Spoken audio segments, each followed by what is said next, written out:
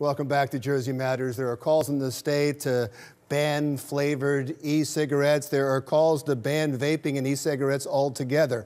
Assemblywoman Valerie Vainieri Huttle of the 37th Legislative District is back to talk about that now. Boy, you put yourself right in the middle of every controversial issue. Well, you know, again, I don't think it's controversial when you're trying to help people save their lives or save lives.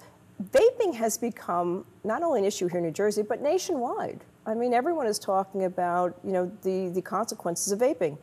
And I don't want to thank Governor Murphy, because what he did is he created a task force on electronic cigarettes only 3 weeks ago, and the recommendations just came out.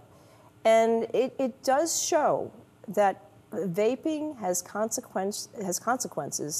serious consequences to health. You know, I can remember years ago, Larry, electronic cigarettes was the way to prevent people or to stop people from smoking.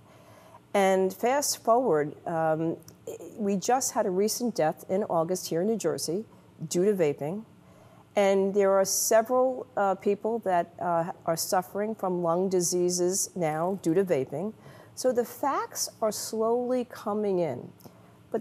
That's alarming in itself. Can I stop with the Sure, because the vaping industry would push back at you a little bit, saying that if you get it from a known distributor and a trusted site, you're not going to have these problems. This was all black market and had to do with mixing oils that should never be mixed. Okay. And so they're saying it's like attacking the liquor industry because of problems during Prohibition with non-distilled stuff. I'm not saying to ban all electronic cigarettes, certainly the flavored cigarettes, but I will look at the recommendations that came out, and we will look at them carefully through legislation to codify some of this into law.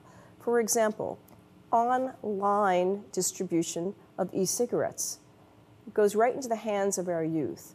It needs to be regulated the same way we're looking at cigarettes. It may not have nicotine, and you're right with the black market, with the mixing of the THC and other chemicals, but you're also inhaling vapors in your lungs, and it's causing lung disease. Years ago, people didn't know. Which you do with cigarettes, which are legal, right? I mean, cigarettes are legal, so. And I'm saying we don't have to ban electronic cigarettes, but certainly the flavored cigarettes is worth looking at because of our youth. And I'm saying that there should be education and awareness, because they're going from one addiction to another addiction. And so are you in favor of banning flavored cigarettes? Absolutely. I have a bill out that I introduced it actually a few years ago to ban flavored cigarettes.